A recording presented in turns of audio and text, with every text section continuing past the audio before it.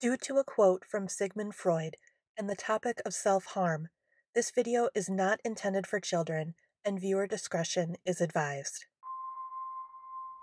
In the much-anticipated conclusion of the Rise of Kylo Ren, we see Ben Solo become the man Sidious wanted him to be. Two of Ben's peers at Luke's Jedi Academy, Ty and Vo, find Ben through the Force and see him with the Knights of Ren on the Mind Moon of Mimban. Ty, a young Padawan of which Ben shares a connection, pleads for Ben to turn back to the light and offers him hope. There's hope. There's always hope. You can start from wherever you are. No path is forever. Despite what many think, Ben never strayed too far from redemption. No sin was great enough to burn the bridge to the journey home. Unfortunately, Ren, the leader of the Knights, kills Ty before Ben can respond. Ben confronts Ren, and despite several pleas from the Force, he listens to the voices of the dark that urge him to kill and take Ren's place as master. Ben kills him, and goes on to mercilessly kill the other Padawan, Vo. The panel shows the main confrontation taking place on a bridge, surrounded by pillars of what appear to be crystals, blazing orange and red from fires swirling below. This is the color of the Sith. It is a bridge of choices that Ben made that day. As Ty reminds Ben, "You're acting like you don't have control, when every single step is your own choice." Ben Solo was on a quest to find his true self. He felt the pressure of expectations. Voices in his head from the dark told him of his destiny on the dark side. Voices of his family and friends told him of his destiny to be the chosen one, like his grandfather before him. These crossroads allowed Ben to pave his own path. However, the bridges lay ever before him. That is the lesson of Ben Solo. Bridges. Bridges that go in two directions. On that red bridge, Ben takes the step to become Kylo Ren. After he murders Vo, and the Knights of Ren acknowledge their new master, he goes into a private room and bleeds his kyber crystal in his left hand. He bled his crystal, which became cracked in the process. His hand drips with his own blood.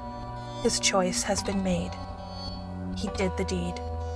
Blood had been spilled and he covered himself with guilt. Ben hated himself. He bled that crystal due to self-hatred. He crushed that crystal to crush his spirit. His saber, though contained by the hilt, spit uncontrollable venom. Kylo would thrash out using that saber, making long streaks of bright red, a further metaphor of self-harm. These outbursts always followed moments of failure, long cuts to release the anger and rage he felt against himself. He was no monster, just a human struggling with balancing himself. Ben Solo wasn't just the shadow, or the dark, as he proclaims himself to be. Leia saw Ben in her womb as a band of light with a vein of darkness. And Luke went on to comfort his sister regarding that, saying, "The brighter the light, the darker the shadow." Kylo failed to see that Ben Solo is his true self. He didn't have to define himself. He didn't have to prove himself, and although he bled his crystal to break the chains that he felt bound him, he undoubtedly invented the shroud of Kylo Ren to suffocate his light.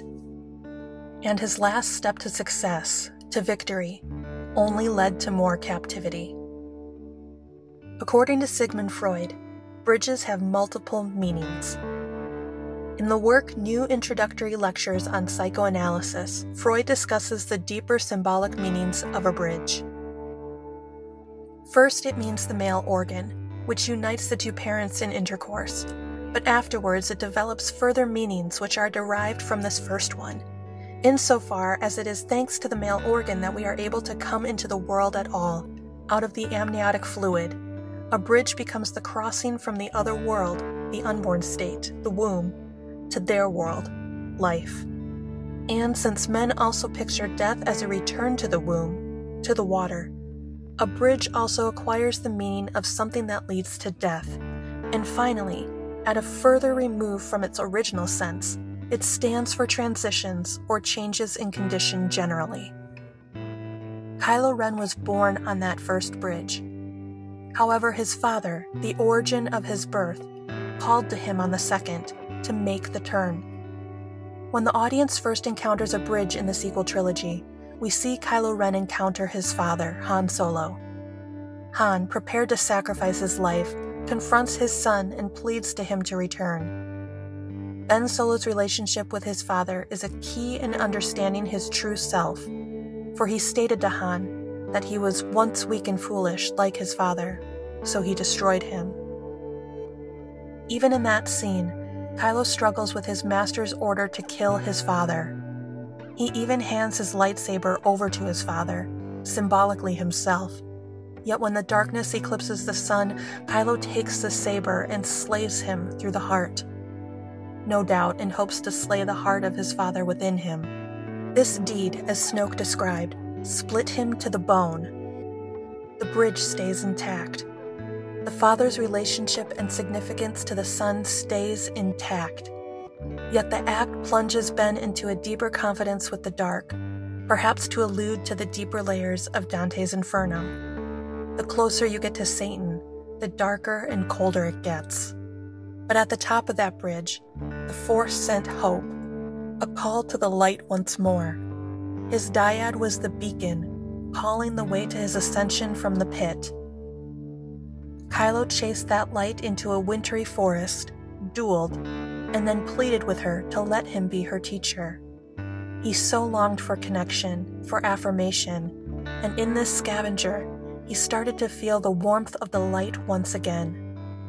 The Force split them apart, knowing that the bridge that connected them must be separated until the two could become one in intimacy of mind and spirit. Before that split, she wounded him, slicing his face open with a quick flick of her saber. It was a wound of rejection, but also a surgical wound, opening the invisible mask he wore to hide the broken boy inside. The Force connected them, forcing them to talk. As they grew together, Rey repeated to him the same words of comfort uttered by Ty and by his father. Ben was not alone, and it wasn't too late. Yet he hid in shame and further in the darkness until he came to the final bridge, that final confrontation where that hope and promise came to fruition. Rey wounded him once again in his side, but then knelt before him and poured her life force into him, healing him of the fresh wounds and old scars. As Joseph Campbell said, "The wound can be healed only by the weapon that delivered the wound. The wound is the wound of my passion and agony of love for this creature, and the only one who can heal me is the one who delivered the blow."